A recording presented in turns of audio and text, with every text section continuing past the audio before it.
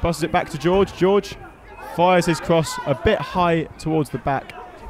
Not quite managing to conjure it there. But here a chance maybe for a shot. They want a shot from the bar, and it's a shot. Oh! What a goal! What a goal from Conor Gudger on his weaker foot. Pick that out! On his right foot, it's a delightful lob over the goalkeeper. What a hit that is! And we have a wonder goal for the breaks this time. And great effort there from Conor Gudger. I'll tell you what, that left-hand side was looking a lot weaker without Lee Chilton. But Gudger really making amends and then some for it.